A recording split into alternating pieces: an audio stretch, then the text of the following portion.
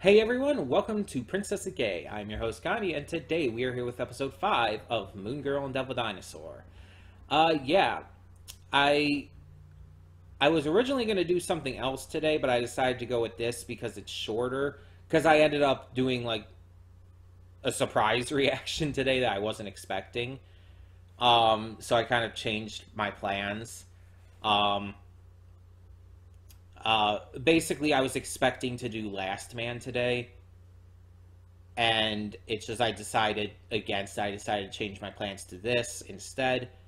I do need to get to more Last Man though, so we will be getting to that as soon as we can. Probably next week, beginning of next week, but still, if I'm feeling up to it, as always, of course. But anyway, I've been really enjoying the shit out of this series. The last episode was really good with our non-binary AI friend. AI is taking over the world, but at least they use they them pronouns. So I really liked the last episode. I like the themes and ideas behind it as well, and I'm just really enjoying this. Plus, you know, each episode just continues to prove more and more that Casey is best girl, easily, just outstandingly. So it's not even a question to me. And it's not entirely a surprise. It's actually pretty rare for me to like the main character the most. Usually I like the one of the sidekick or supporting cast characters, whatever however you want to word it. Um like for Owl House, Amity is my favorite. Amphibia, my favorite is Sasha. Ghost and Molly McGee, it's Libby. It's like usually the side characters tend to be more interesting to me, or just more entertaining. And it's like it's not to say I don't like the main characters, because in all those shows that I mentioned, I very much do, and I very much like Moon Girl in this, Lunella. But Casey is just exactly my kind of character. She's fun, she's entertaining, she's sassy, she's a good friend, she has heart, she is very determined. Also, she has gay dads, and that is a big thumbs up from me. um, and she likes to seem to try to get them into shape. Apparently, Casey's just amazing. She's just awesome. I absolutely adore her.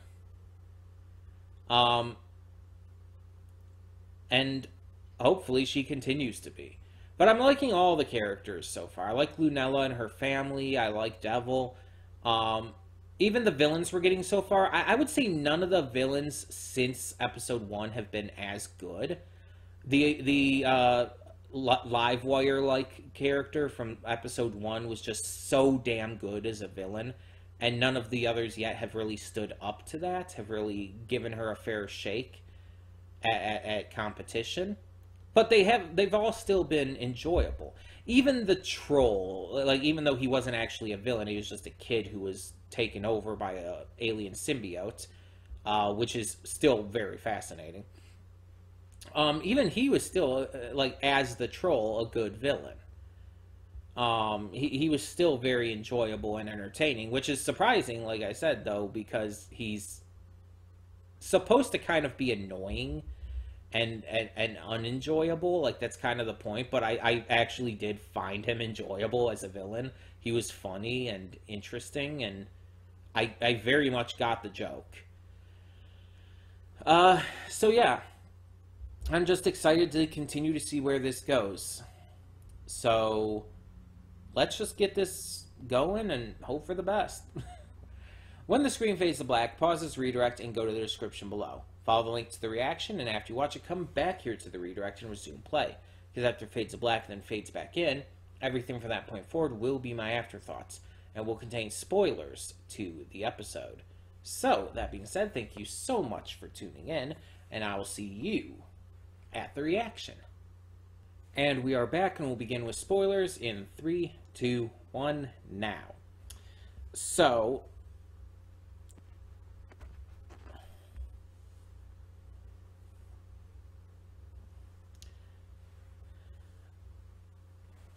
I'm clearly white. And this is something I've talked about a lot, how I can't speak to a black person's experience. It's not my place, it's not my right to do so. I don't know what natural black hair is like outside of what I hear from black people and their experiences. This is my natural hair. This is how it grows. Unfortunately, it doesn't get too much longer than this. I really wish it did. But this is my hair. There's some slight curlage to it, but not a lot. And it's very much a white person's hair. And I can speak to troubles I have with it, and to some degree, that could be because I don't take care of it enough. That's possible. That's probable. Knowing me, very probable. But this is something I've heard from a lot of people, whether friends or just stories online. Wasn't there like an animated short that came out about this very topic, about like a single father learning how to style natural black girl hair? Like, wasn't there an animated short about that? But this is a topic I've heard people talk about, people who would know more about that. It's definitely a situation that has come up. It just as has the issue of non-black people not understanding natural black hair and even insulting it. And I think that people who do that are fucking dumb. Like, one, why? Does it make you feel good to do that? Because if it does, one, you're a fucking psychopath. If someone else's pain, if making fun of their hair makes you feel good, you're just an asshole. But also, it's like, seriously, what's the point of doing that? It doesn't do anything positive for you to mock someone else's hair. And it's not going to change anything.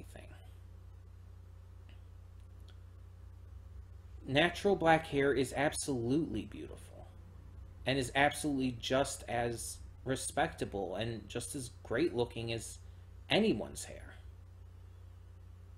The great thing about diversity in people is that not only do we all just generally look different and act different and are different, but we can style that and change that as we please.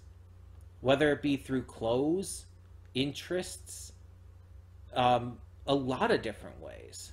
And yeah, that includes hair. We can try out different styles and different ways of keeping our hair.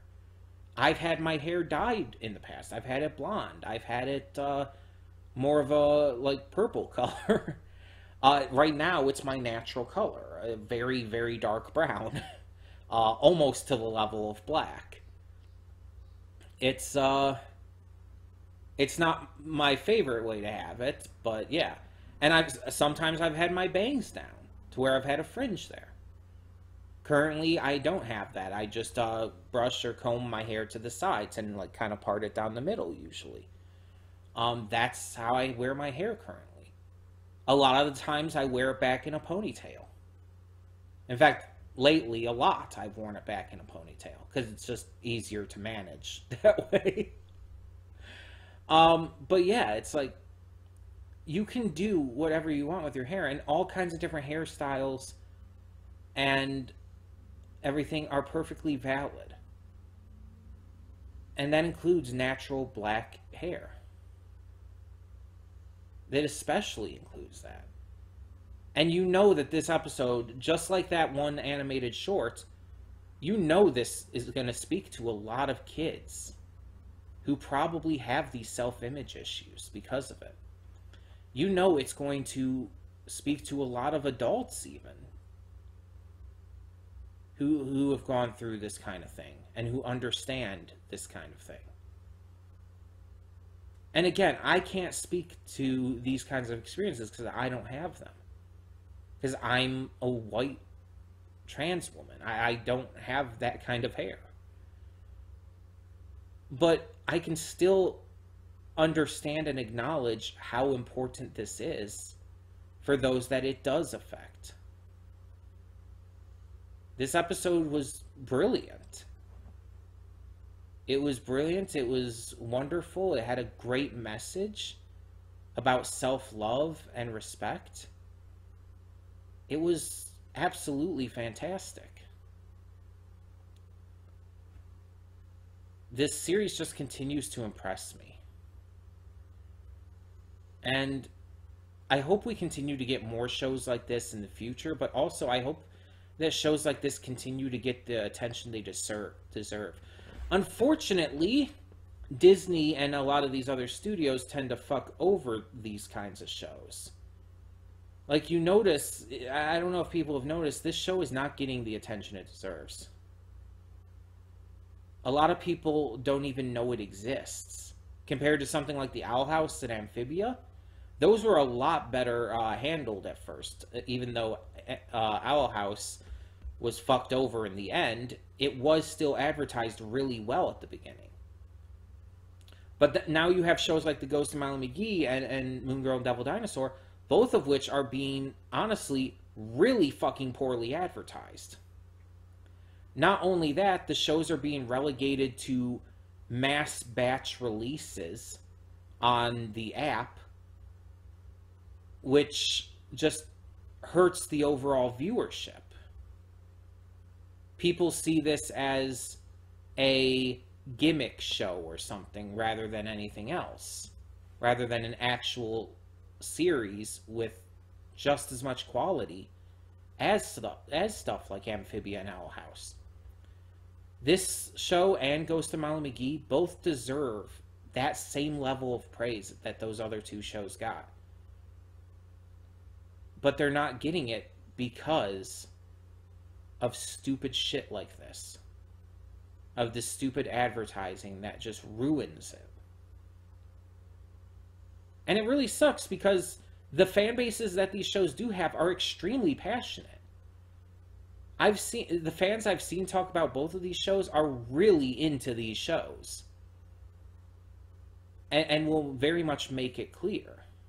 And kind of like I'm doing now. The Ghost of Molly McGee fandom is really passionate about the Ghost of Molly McGee and all the characters within. And same with this one. And I just wish that they got more mainstream attention like Owl House and Amphibia did. It's just really a shame. It really is. Because all four of these shows have leading characters who are people of color. With experiences and ideals and whatnot that allow us to just expand our views on things. It allows us to see what other cultures are like. And allows us to see just as much value in them as our own. Whether that be Thai culture, Black culture, whatever it be. These cultures are important for us to learn about and to just respect. That's still, unfortunately, a really hard thing for a lot of people to do, and it irritates me. It really shouldn't be an issue in 2023, but it is. Because there are some people out there who are just so determined to be bigots and are actively choosing to spread those draconian beliefs to others. And you know how people are. Humanity is just full of sheep who will just latch onto anything they're told and just accept it. And I'm speaking as someone who's had that issue, so That one I can speak to because I've done the same thing. I have made that mistake. And luckily, I've worked to stop making that mistake as much as possible, but it still happens every now and again. Because we just want to believe what people tell us. We want to have faith that they're telling us the truth or that they're being fair with us, when that's not always the case. A lot of times it's not.